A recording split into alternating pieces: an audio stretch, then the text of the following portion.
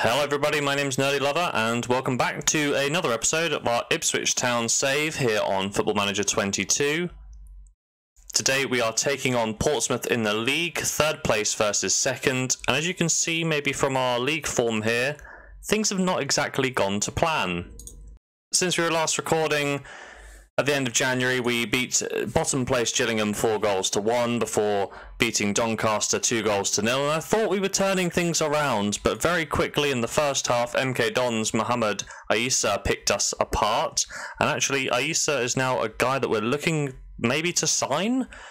I mean, at this level, good pace, good physicals, his decision making is not amazing, but he's solid. The Sudanese striker, we can get him for as little as 170k. But I digress. We're going to keep scouting him.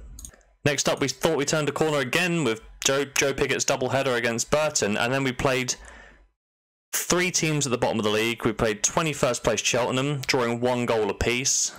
We took the lead, but we couldn't actually finish them off, and the 10 men of Cheltenham Town ended up getting an equaliser in the 79th. We then played another team in the relegation zone, Morecambe. We dropped a goal behind. They defended valiantly as we peppered them with shots, but we couldn't get more than 1 goal as we drew another game 1-1. Then we played Fleetwood. Lack of concentration, dropped an early goal, and yeah, had to salvage it at the end in front of the 2,000 fans at Highbury Stadium. So we're hoping for things to be a little bit better here in the games against Portsmouth and Oxford. And let's have a look at the lineup. So we're going to go with our 4-2-3-1 system. We've got Curtis Walton in goal because Vaclav Holodaki has broken his collarbone. He's out for 2 months, which is essentially the rest of the siege season.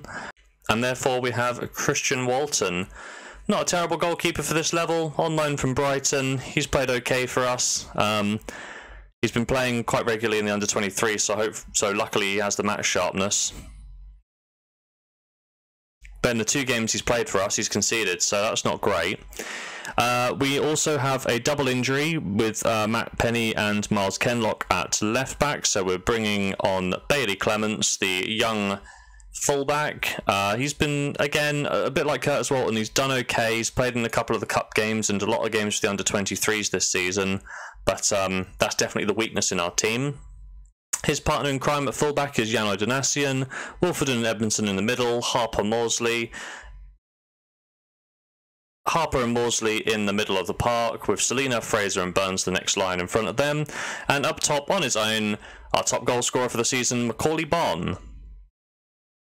With our patchy form of late, I wouldn't mind a draw against Portsmouth, although 3 points today wouldn't guarantee automatic promotion, but it would be a huge step towards that as we're running into the final stretch with 8 games left after this one today. Fraser, tackled by Jacobs, but Donasian can get a cross in and Selina's header was cleared off the line. And Bazanu has the ball in his hands. An early chance for the town. Selina, free kick from range, it's curling, but it was never going in. It was started so wide of the goal. But we're going to have a corner.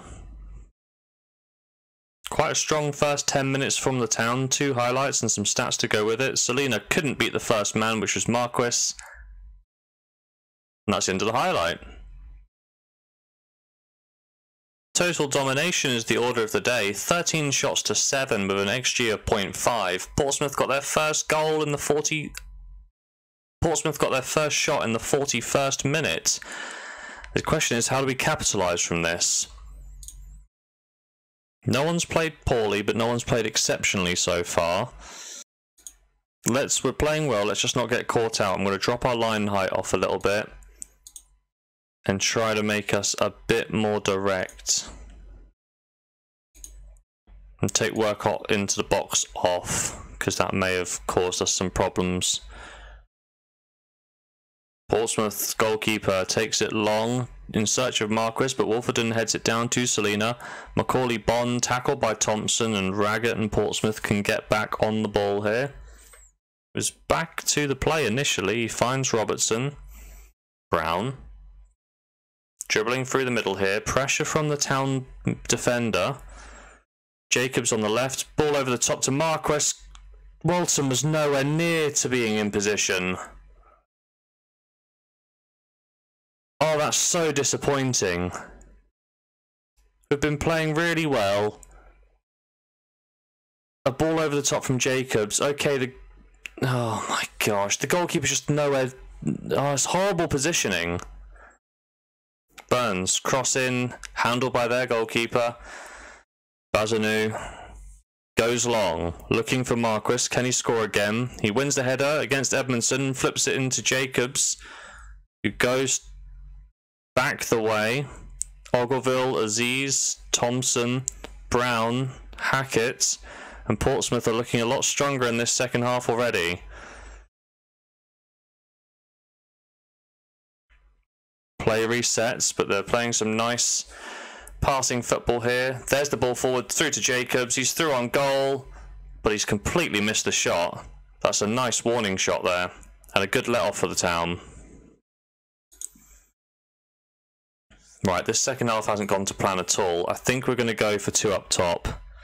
Need to get a goal back. We're going to go Piggott and Bon as the chaps up top. Get those crosses in early.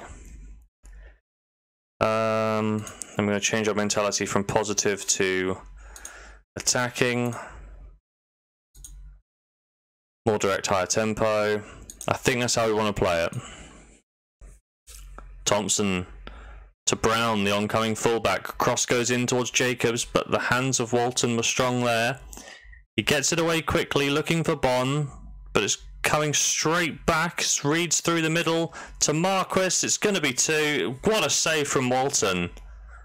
Ipswich aren't out of this yet, but we're trying our best to bottle it. Bon playing a 6-4. We'll swap him around for Piggott and bring on Connor Chaplin as an advance forward. We'll also push Burns and Selina higher up the pitch. And bring on... We'll keep our powder dry for the last sub. Oh my goodness, we've lost. Portsmouth have escaped Portman Road with 3 points. A real let-off for them. We dominated the first half, there's no doubt of that. And we just didn't come out of the dressing room in the second half. I don't think we even produced a highlight for ourselves. We didn't even play that badly. It was just a subpar performance against one of the better teams in the division. So, I guess we didn't deserve any points there. Marquis scored his 20th of the season. He's been tearing it up so far at this level of the English game. And we're going to have to move on to Oxford to try and reclaim some of our dignity. Without a win in our last 4 games, surely we can beat 15th place in the table, Oxford United. The lineup for today: Walton in goal, Kenlock and Vincent Young at fullback, Wolfenden and Edmondson the centre halves, Carroll and Morsey the 2 pivots, Selina, Chaplin and Burns as the next 3, with Joe Piggott on his own up top. Okay, nice early goal to set the tempo, and then let's get out of here with 3 points. Come on, lads.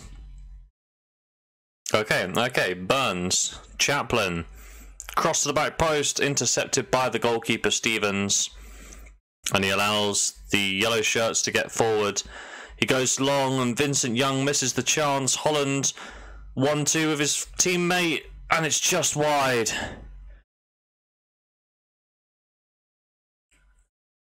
Set piece, Selina, in-swinging ball, looking for Joe Piggott, goal number 11 of the season. That's the early goal we needed. So we had a little bit of a scare just now, but hopefully we're going to be able to continue this form and stop the rot that we've experienced since the end of January. Carroll on the left with the left-footed in-swinger. Another set piece for us, but it's cleared away this time by Oxford. Chaplin believes there's still a chance as he goes to the left byline. Cross into the back post. Burns challenges Thornley and they get it away. Vincent Young, the right back, to Burns, the right winger. Sam Morsey from deep. Carroll to Burns. He scores his 4th of the season. Wes Burns has been off the boil recently, but he might be back to goal-scoring form. With a sumptuous strike past Stevens, it's a quick 2-0 lead for Ipswich. Now we just need to hold on to it. turns and then strikes in one fluid motion. Goalkeeper could barely see the ball. You gotta love it. Portsmouth also 2 goals up at half time, so we're just having this game to keep pace with them. I'm going to make one change at the interval.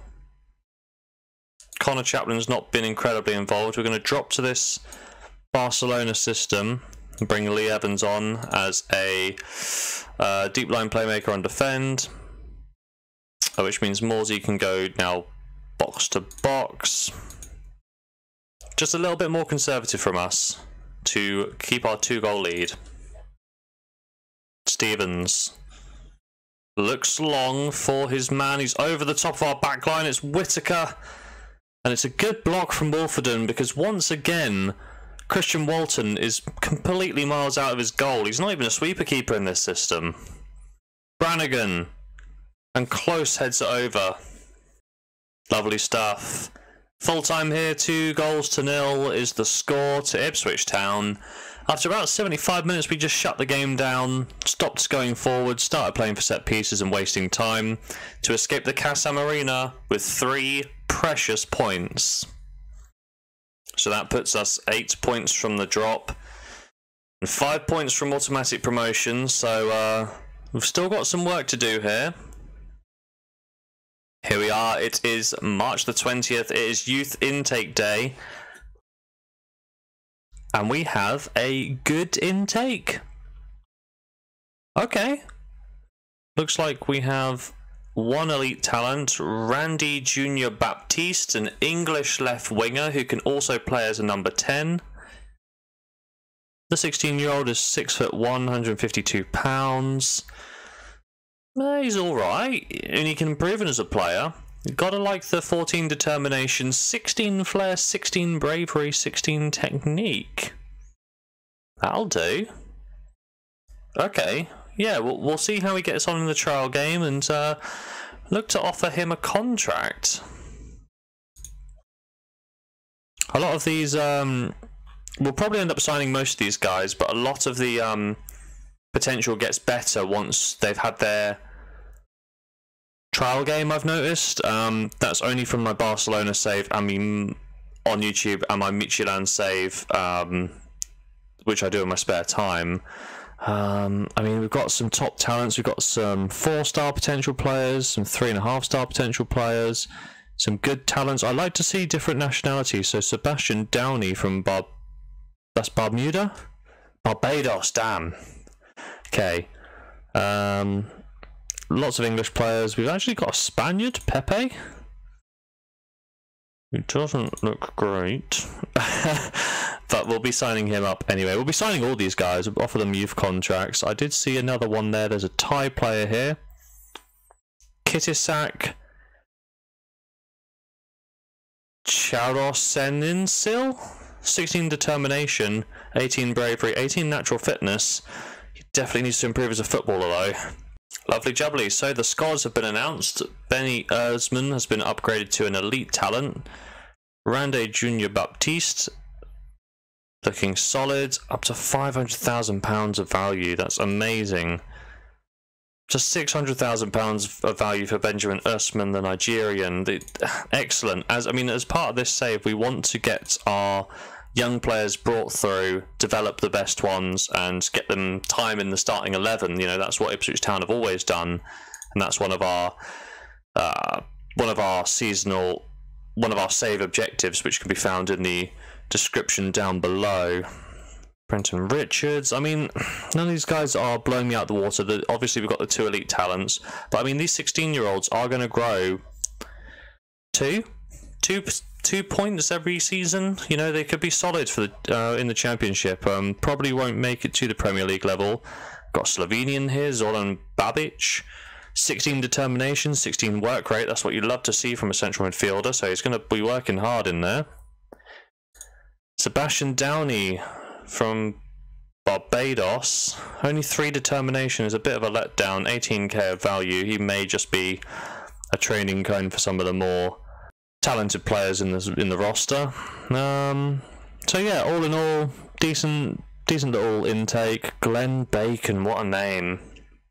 Doesn't look very good, but he's got a nice name. So all these guys are going to go shooting straight into our under-18 squad, and we're going to look to develop them over the coming years. So all in all, a pretty good youth intake day. Let's think about where we want to go next.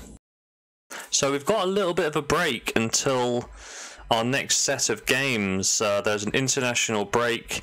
We've got some winnable games, and these games really should be 12 points there. I think we'll come back for 4th place Wigan and top of the league Crewe, and if it's necessary, 12th place Charlton on the final day of the season. So, with that, thank you very much for watching.